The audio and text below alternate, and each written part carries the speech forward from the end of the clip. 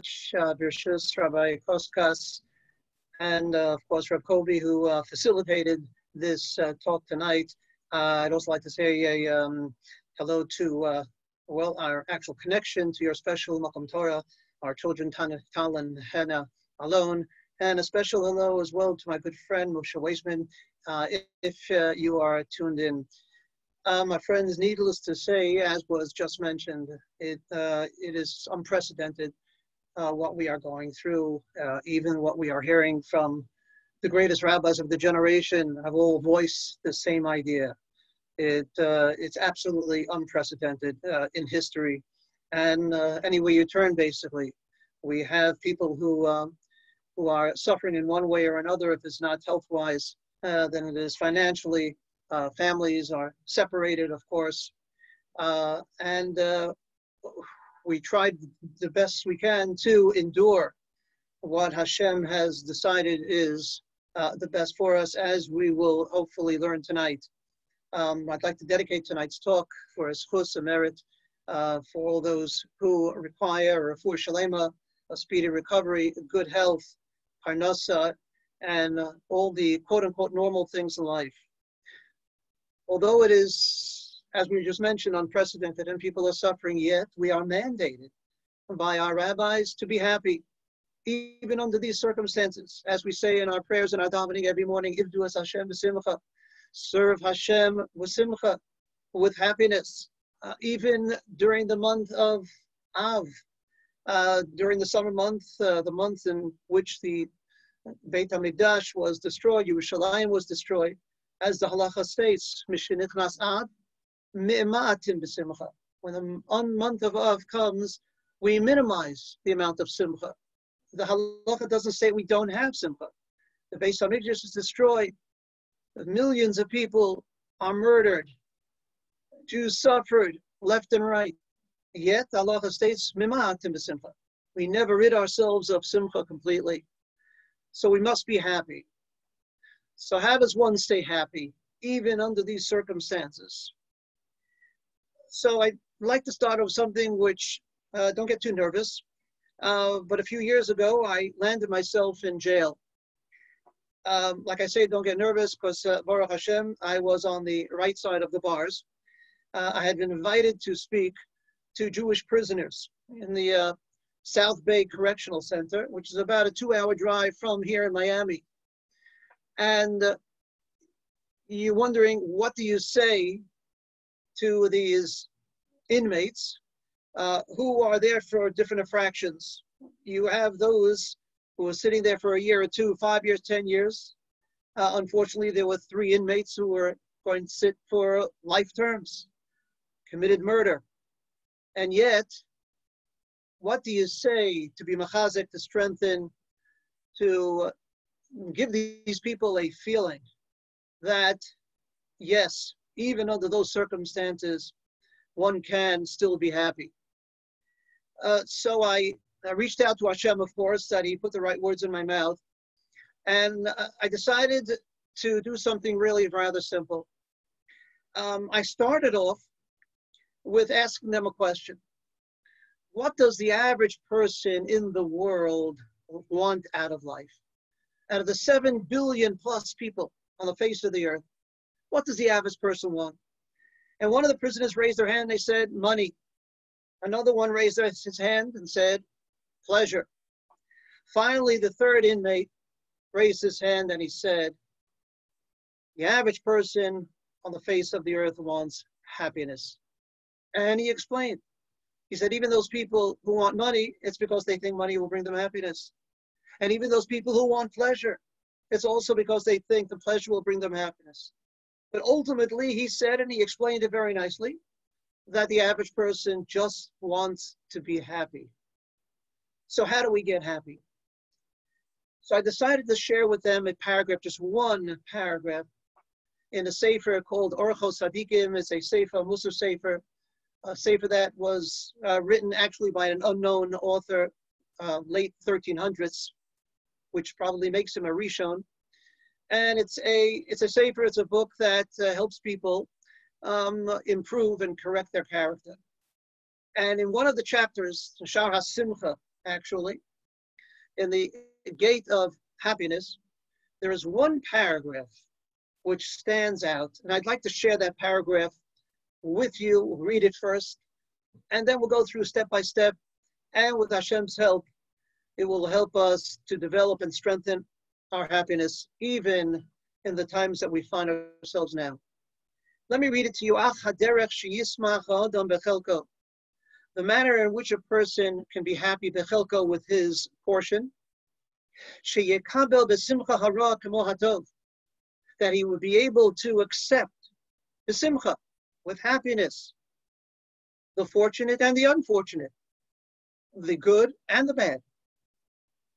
That is the short one-line introduction to the secret he's about to share with us. He says this way, the way for a person to be happy with his portion and the way for a person to be happy with the bad as good as the good, is divided into 4 categories.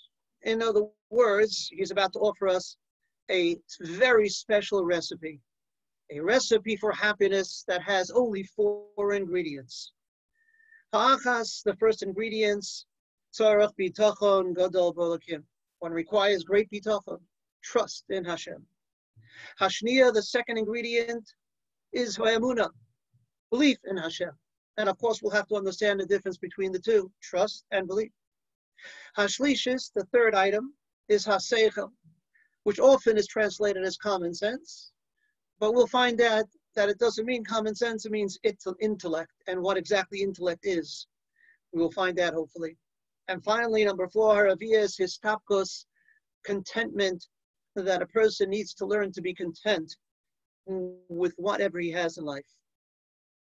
So let's take one step at a time. In the introduction to the ingredients, he used the words sheyismach ha'adam bechelko, that a person needs to be happy bechelko, not with his lot, as some of the English translations say.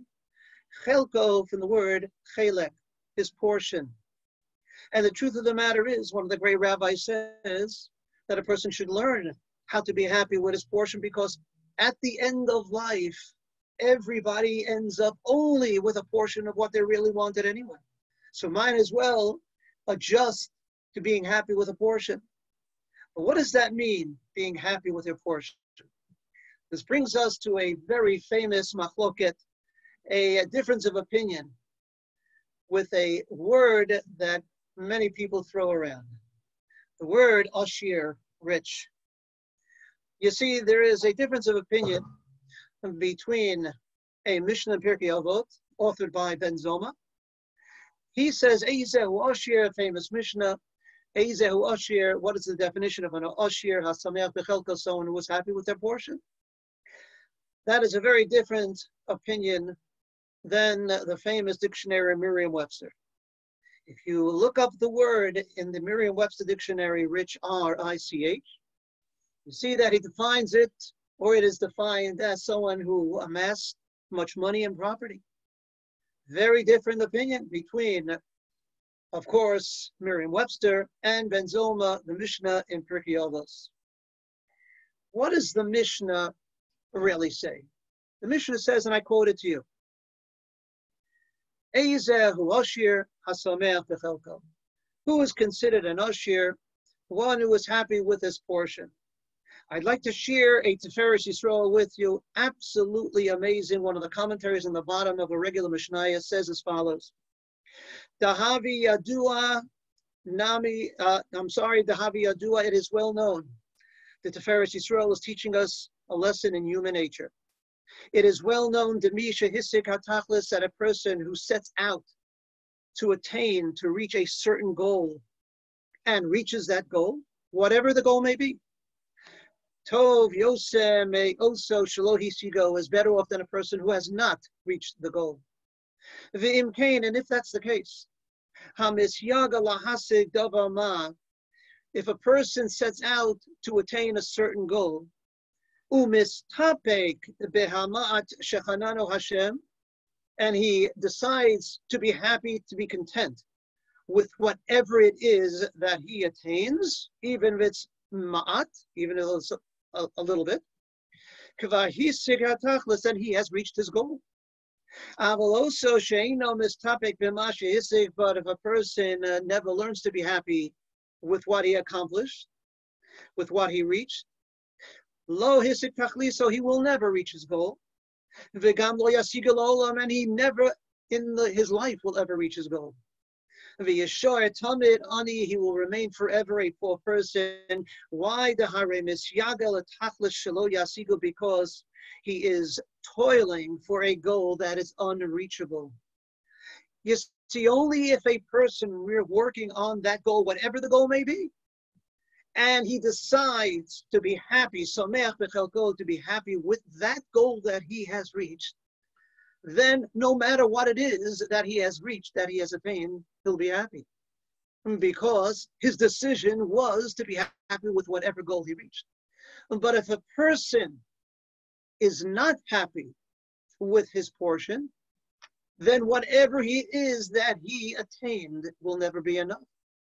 Because he decided that he is not happy with what he reached. He wants more. So that explains beautifully what is meant by Ezehu Oshia Sameach B'Chelko.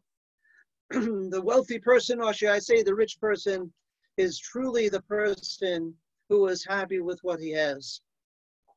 Now, please understand, my friends, that richness comes in very different forms. Often we think of richness in terms of dollars and cents. I can tell you, without mentioning the name of someone here in our community years ago, who is a Baal Tzedakah, a charitable person of the highest degree, regularly doesn't not only give Meiser 10th of his income, but gives 20%, a chomesh. And he always gave a chomesh. And then one day he took a killing on the stock market. It troubled him how Hashem did that to him. Here is a person who gives so much tzedakah.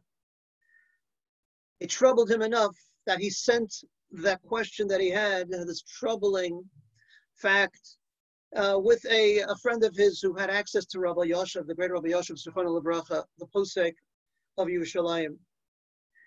And the question was, why would Hashem do that to him? What about Aser B'Shvil Shetis Asher? We know there's a famous statement by the rabbis: if somebody gives Meiser, he will become an Asher, become rich, wealthy. Here he gives a chomesh. What happened to the guarantee? And Rabbi Yoshev response was, wealth comes in different forms. Does he have a wife who is healthy? Does he have children who are healthy? His family is healthy. Then he has his wealth. Health, yes, is wealth. And how many of us, as we age, of course, when as youngsters we always thought about material things, but as we get older we realize, and especially during our days now, where we appreciate what true wealth is if we have our health. The second part of the introduction in the Orchos Tzadikim was Sheyakabel B'Simcha Hara Kamo Hatov, that a person accepts with happiness the bad as good as the good. This is based on a well-known Mishnah in Masechta Barachos. Here is the wording: Chayav Adam levarech al hara kashem shu mevarech al hatova. A person is obligated to bless Hashem for the bad, as well as he blesses Hashem for the good. Listen to the words of the commentary Bar Tanura, Kishemevarech Dayan ha'emes al hara, when a person has to make the bracha Baruch Dayan ha'emes, God forbid somebody passes on. Chayev levarech b'simcha uvelev tov. He has to say that blessing. He has to recite those words b'simcha, with happiness, uvelev tov, and a good heart. Kishem shemevarech b'simcha hatov hametiv hatova, with the same joy and happiness as he makes the bracha when he says hatov hametiv. My friends, the bracha hatov hametiv is made when a new child is born. If the husband is there by the bedside and a baby is born, they say, Baruch atah Hashem Elokeinu melech haolam hatov hametiv, the God who is good and does good. Imagine the happiness, the thrill of having a new child. The simcha, the joy, the enthusiasm that bracha is made. And here the Bar Tanura is saying that the Mishnah is teaching us Just as that enthusiasm came across in the bracha Tova Meitiv, the same enthusiasm has to be made when we say the bracha Baruch Dayan Ha'emes. Blessed is the Dayan Ha'emes, the true judge, if someone, God forbid, passes away. The Tosfos Yontif, one of the other commentators, asked the obvious question, how is it possible?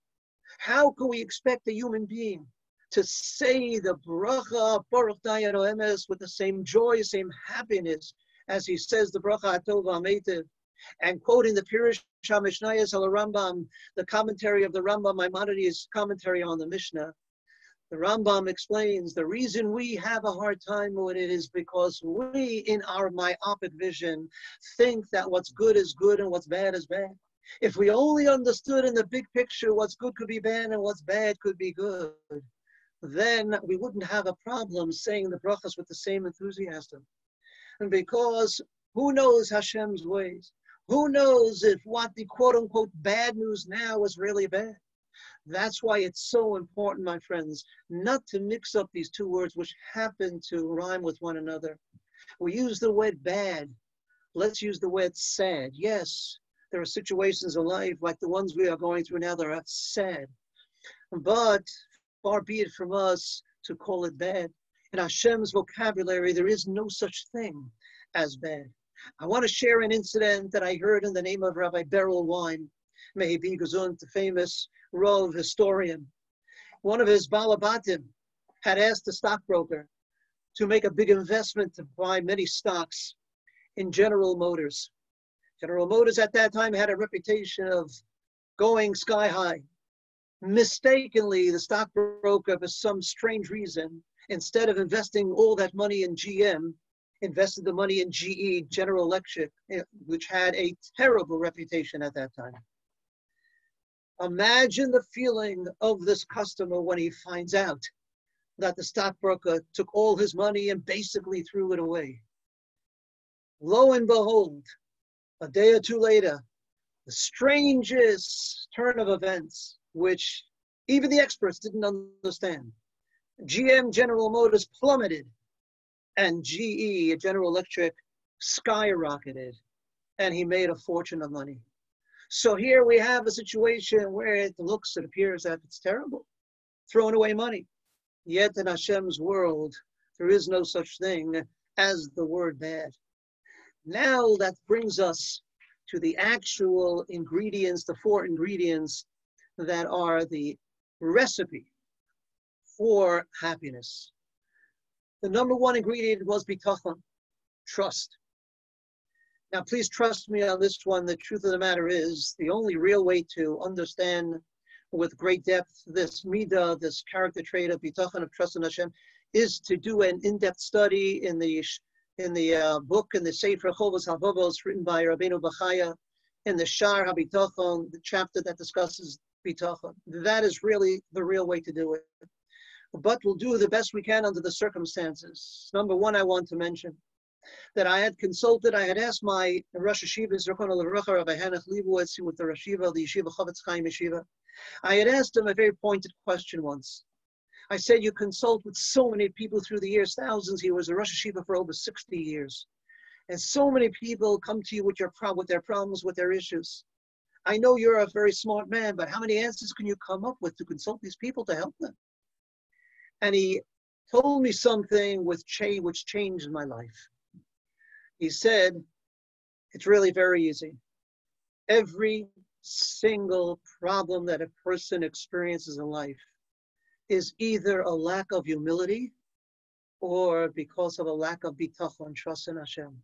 And then he added, even a lack of humility is also a lack of bitachon, trust in Hashem. The only trick is to uncover how this person's particular challenge and problem stems back to either one of those two, and ultimately, like we said, to a lack of bitachon. So the bottom line is, it's all up to bitachon. Trust in Hashem is what it's all about.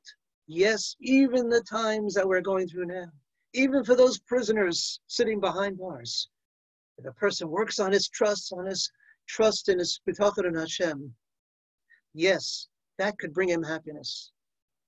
Let's take it to the next level. all present company excluded. But if you have anybody who has any stress in their life, please share the following thought with them. It is a game changer. Should I say it is a life changer? Stress, a dirty word. More often than not, it's connected to money. You ever notice that the word stress has two S's in it? Or should I say it has three S's in it? Put a line through each one. Money, money, money. Stress, my friends, has nothing to do with what we do. Stress is only the result of what we do. Let me explain what I mean. About 15 years ago in the United States of America, a survey was taken. What are the three most stressful things in a person's life? It may be amusing to you. Number one was going to the dentist. Very stressful. Number two, filling out your tax returns. Number three was a housewife preparing dinner for her family. The study showed that a woman wakes up in the morning, the first thing in her mind, whether it's consciously or subconsciously, is what is for dinner. Now, let me ask you, my friends, what's causing her stress? Is it the slicing and the dicing the tomatoes in the kitchen? The recipes she's using? She's an expert. She's doing it for 15, 20, 25 years. She makes delicious food. Where is the stress? Not what she's doing, not the actions that she is performing, but will my family be happy? That's a result of her actions. That has nothing to do with her actions. She can do the greatest job in the world. If for some reason or another Hashem decides that her family will not be happy, they won't be happy. She can mess up terribly on the other hand. If Hashem decides that they should be happy, they're going to be happy. When the surgeon goes to the surgery room, to the operating room, what is giving him stress? Where to put the scalpel? No, he's experienced, doing this for 25 years. Where's the stress? Will the patient survive? That is a result. Once a person recognizes that the only thing I have control of are my actions, what I do, and the results of my actions are up to Hashem, I have absolutely no control over it, then I rid myself of stress, because the stress only came from the results, and the results are out of my hands anyway. So once I leave the results alone, I rid myself of the stress. Now, I know it sounds very easy and it's a lifetime's work, but basically, that's what it's all about. In fact, examine the Lashon HaKodesh, the Hebrew word for stress, da'aga. Dalid, Aleph, Gimel, Hed is the first letters of the Aleph Beis. Missing one letter, the Beis, bitachon. Insert the Beis for bitachon in that word and you shatter da'aga, you shatter stress, you get rid of the stress. If we leave out the Beis for bitachon, we don't include it, then we're left with da'aga. You see, the problem is we live in a bottom line society. A society which is only concerned with the bottom line. You work for a company, they really don't care how much you work during the week or every day. They want to know at the end of the period, are we making money or not? If we're not making money, you get fired. Bottom line society. Well, we believe something very differently. We believe, and this is a very important phrase to remember, plans are man's, but the odds are God's. Let's remember as well that bitachon means that the manufacturer knows the product more than anyone else. It's obvious. If something goes wrong with your iPhone and it has to be repaired, the best place to take it is to Apple. Imagine you walk in there to Apple and you ask the guy behind the counter, would you mind if I watch while you repair this? He says, sure, no problem. And he takes you into the back room and he undoes those special screws of the iPhone and he examines it and he sees what's going on with the circuitry. He reaches onto the shelf and he undoes and begins to pour from a jar of Hellman's mayonnaise into the circuitry of your iPhone. And we look at him, we say, are you crazy? What are you doing? What are you doing to my phone? Mayonnaise in my phone? And he looks at us and rightfully so has all the right in the world to say, sir, you have a problem with what I am doing. I manufactured this phone. I made this phone. I know exactly what's good and what's bad for it. In this circumstance, Hellman's mayonnaise is a great lubricant. It's going to work wonders and your phone is going to work. Just watch and see. And he is right. We can't have any questions on what he is doing because there's no one who knows the product better than the manufacturer. Guess what, my friends? Every once in a while, Hashem decides to splash a little mayonnaise into the circuitry of our lives. And although it seems very strange to us, what are you doing? How could it be? Yet he is the manufacturer and we are the product. And there is no one who knows the product better than the manufacturer. Bitachon gives a person a sense of security, which leads, of course, to happiness. The second ingredient which allows a person to be happy is emunah, belief in Hashem.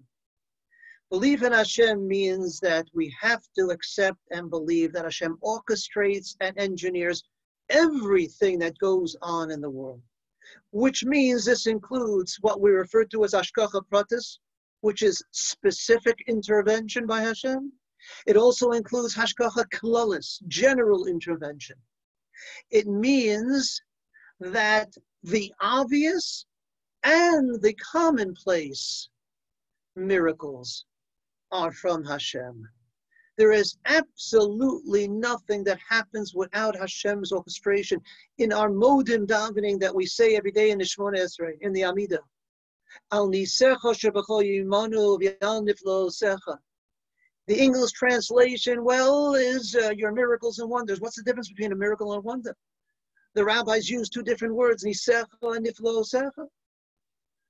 So the Otzah HaTfilos, the book on Otzah HaTfilos, gives a commentary on the Tefillah, says, very different.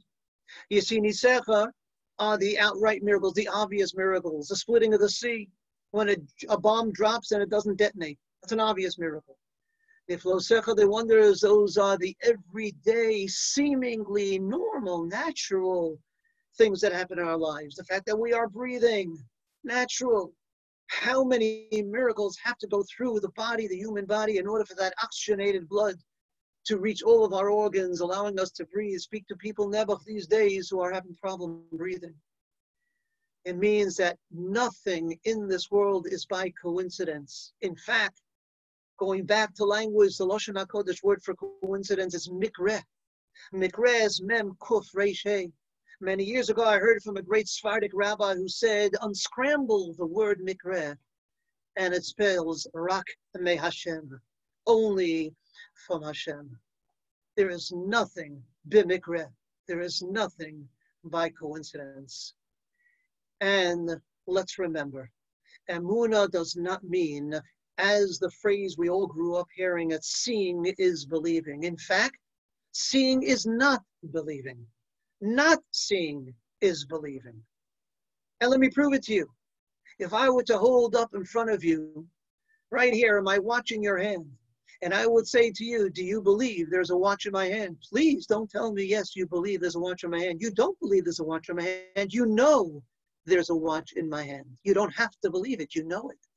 If I were to lift up my hand like this and say, I, Yachnes, I'm saying to you, there's a watch in my hand. Do you believe it? Well, that depends. If you know me for 25, 35 years and everything I've ever told you came true. If I told you it was going to snow in August in Miami, and it snowed in August in Miami, and repeatedly everything I ever told you came true, then guess what? You develop a belief in me, and if I say there's a watch in my hand, yes, then you will believe it. So, seeing is not believing, seeing is knowing. Not seeing is believing. I want to share a story that happened to me years ago. I was on an airplane sitting in the aisle seat, and across the aisle was a woman, and she sees my yarmulke, and she says to me, are you Jewish, sir? And I said, yes, I'm Jewish. And she says to me, do you believe in God? I said, yes, I believe in God. Thinking to myself, oh, this is going to be an interesting flight. And she asked me the $1 million question. She says, did you ever see God? I said, no, I never saw God. So she says, well, how can you believe in something you've never seen? She points to a chair and she says, I believe there's a chair here because I see the chair. I believe that there's a table in front of me here because I see it. You're telling me you believe in God, yet you never seen God. How do you believe in a God you never seen? So Hashem put the words in my mouth, and I happen to know a bit about aviation, and I said to her, ma'am, I don't want to get you nervous, but guess what? We're flying 30,000 feet in the air. We're not the only airplane up here. There are hundreds of planes up in the sky. You ever wonder how we don't meet by accident? You see, down the aisle here in the cockpit, in front of the pilot, there's a console. And on that console, there are beeping lights. Every beeping light, which we refer to as radar, signifies another plane out there. Every pilot looks at those blinking lights and avoids each one of them, so he's avoiding each airplane. And then I said to her, visibility during the day for a pilot is about 5 miles. At nighttime with the headlights, very, very little, 500 yards perhaps. Planes are traveling 600 miles an hour. I ask you, ma'am, does our pilot see the other planes? And she said, no, of course not. Does he believe they're there? Oh yes, he believes they're there. And you and I and millions of people are flying in airplanes because our pilots are believing rather, even though they don't see. So I said, if the pilots can believe in the other planes, even if they don't see them, then I can believe in God, even if I don't see him. Belief that Hashem is in control of everything that happens and nothing is by coincidence helps one attain happiness. That brings us to ingredient number 3, seichel, intellect. It does not mean common sense. The Sefer Chovos Halvavos, duties of the heart, in the chapter Avodas Elokim, that means service to God, he explains as follows. He says, every human being has what's referred to as a nefesh habahamis, an animalistic instinct for natural desires. But human beings are endowed with seichel, which he says is the neshama hakadosha, a built-in system that yearns for spirituality, which allows us to rule over our instincts. Let me give you an example. If an animal sees a piece of cake, what does it do? It eats, and it will keep eating until it just can't eat anymore. When a human being with the seichel, with the neshama, sees a piece of cake, we have the ability to make choices, to make decisions. Should I eat it now? Should I eat it later? Should I eat one piece? Should I eat 10 pieces? Should I make a bracha? Or shouldn't I make a bracha? Should I share it with someone else or not? In other words, the neshama allows us to make decisions, to make choices. That is the main differentiation between human beings and animals. Animals respond and act by instinct. They do not have a neshama. They do not have that apparatus which allows them to make choices. Let me share a story that I heard many years ago from Rabbi Binyamin Kamenetsky, Zichrono Livracha, the son of Rabbi Yaakov Kamenetsky, Zichrono Livracha. He told me that he was walking with his father, Rabbi Yaakov. A 9-year-old boy approached and he asked Rabbi Yaakov a question. He said, Rabbi, I have a question. It's a 2-part question. I've asked many people. I haven't gotten an answer yet. Number 1, I hear all about the neshama. The neshama, the soul. What is the neshama? And secondly, where is the neshama? You take an X-ray, you take an MRI, you see every part of the body. But where is the neshama? Rabbi Yaakov Kamenetsky said to the young boy, pick up your right hand. He picked up his right hand. Now pick up your left hand. He picked up his left hand. Lift your right foot. He lifted his right foot. And then Rabbi Yaakov said to the boy, without putting down your right foot, lift your left foot. Smart boy, what did he do? He jumped. As soon as he jumped, Yaakov Kamenetsky said, that was your neshama. What do you mean? Said the boy. Rabbi Yaakov explained that in order for you to lift your left foot without putting down your right foot, you had to make a choice. You had to make a decision. The decision was to jump.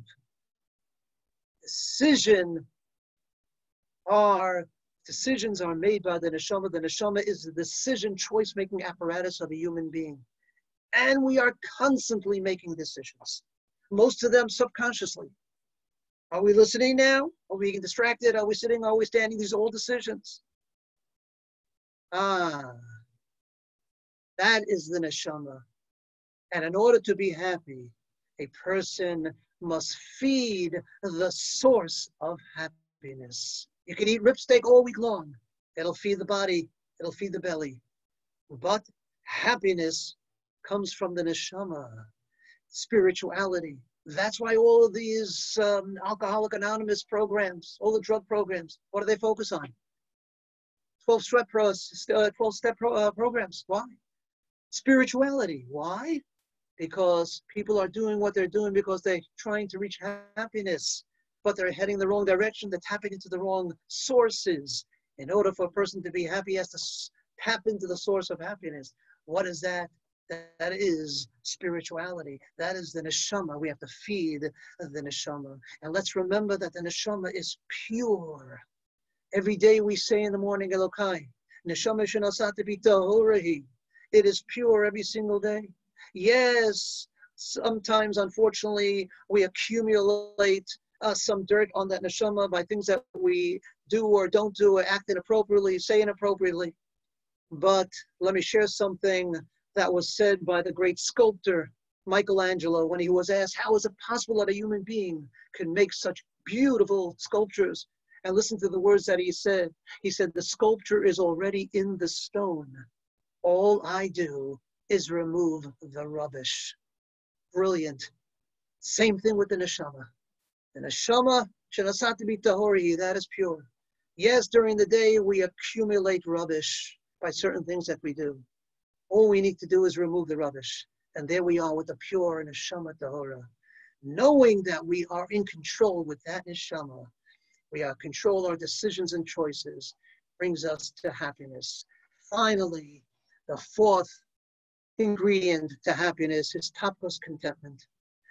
You see, unfortunately, we are living in a society that promotes materialism. I remember cutting an ad out of a newspaper years ago, and I still have it. And it's a picture of a boat, and the caption reads, "You haven't lived until you've cruised." I looked at my wife, and I said, "We must be dead." Now, is there anything wrong with going on a cruise? Absolutely not. If you're blessed with the affordability to do it, you have the time, and you give you a share of tzedakah. Of course, nothing wrong with going. But to make a statement, you haven't lived until you've cruised, that is a subtle yet powerful message that I cannot be content unless I've done such and such. Now, please, gentlemen and ladies and gentlemen, we have to remember that attitude plays a major role in being content with what we have. Let me share with you a thought of the Chidushei Harim. The word that the Torah uses to define tzaras, leprosy in the Torah, is nega tzaras. The word nega is spelled nun gimel ayin. Says the Ger Rebbe, if you unscramble those letters and you spell it ayin nun gimel, it spells oneg, a pleasure. It depends where you put the ayin, says the Chidushei Harim. Ayin, the letter ayin is spelled ayin yud nun, which means the eye. It depends where you put your eye. It depends how you look at it. It depends how we view things. That switches it, transform it from a nega, an affliction, to oneg, to a pleasure. Remember this phrase, please, this quotation. Change the way you look at things, and the things you look at change. I want to share the words of Rabbi Yisrael Salanter, who said, "Ma shechasar li b'bitachon ani memale b'histapkut." What I lack in bitachon, I make up with contentment. And Rabbi Yaakov Kamenetsky explained the words of Rabbi Yisrael Salanter. If he knew he needed $100 a week to live, for example, but he only had enough of bitachon for $80, he didn't have that much bitachon. He had only $80 worth, but he lacked some of the bitachon for the extra $20. I make it up with his tapos with contentment. I learn how to be content with $80. I end with a fascinating story that happened in our family years ago. Of course, in Miami Beach, you're familiar, they have the annual boat show. In those days, it was by the Fontainebleau Hotel, and I took my family one year. And we were viewing these incredible boats, one after the other, and it struck me, does anybody ever really buy these boats? And I went over to one of the agents and I asked him, does somebody ever buy these boats? And he reached into his pocket and he took out a check for $7 million and he pointed to a boat and he said, a half hour ago, somebody bought that boat over there, $7 million. And I said, wow, he must have been thrilled to be able to afford a $7 million boat. And the agent said to me, no, actually, he was miserable. He was cursing under his breath because he realized that he didn't have enough cash flow. He really wanted that boat. He wanted another boat that he pointed to, and that was $15 million. So he had to settle for the $7 million boat. He talked about contentment. He's able to afford a $7 million boat, yet he is not happy. By the way, just for the record, I asked him, those boats look the same to me. What's the difference between the two? Excuse the humor, but he said in the $15 million boat, there are 7 bathrooms and each one has a 24-carat solid gold toilet flusher. Now I ask you, my friends, does it make a difference what it's made out of, plastic, metal? 24-carat gold toilet flushers. I don't play cards, but I guess that's what you call a royal flush. But guess what? Being content brings a person to happiness.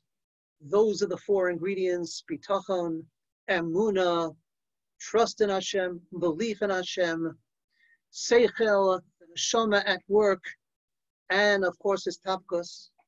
I want to end with a tefillah. The Navi said, Hinei yamim bo'im v'hishlachti rov b'haaretz. Behold, I am bringing days, and I will send a rov, a famine in the land. Lo rov lalechem v'lo tzom alamayim. It won't be a famine for bread or thirst for water.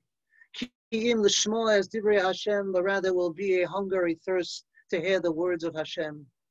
Think of the days we are in now. There's no lack of food and water. You go to the stores, that's still selling. But what don't we have? The Shmo as Divrei Hashem, our shuls are closed. Our Batei Midrashos, the kollels, the base medrashes are closed. Kiyim l'shmo as Divrei Hashem. My friends, may we be zocha in good health to go back to shul, go back to kollel, to go back to the yeshiva, and may we all speedily, in the very near future, be healthy and having our needs taken care of in Mitzvah Hashem, and be greeted in time for Pesach, if that long, by Mashiach Tzidkenu B'mhera B'yameinu. Thank you for joining. On behalf of Magen David, Surfside, and Rabbi Koskas, I just want to again express our thank you to Rabbi Yachnes for giving us his time and sharing his beautiful words of chizuk. We hope in the merit of the Torah and Musar shared with us tonight by Rabbi Yachnes that we see Yeshua from Hashem, and we'd like to wish Refuah Shlema to all Cholei Yisrael. May all those who need it see a speedy and full recovery. Amen.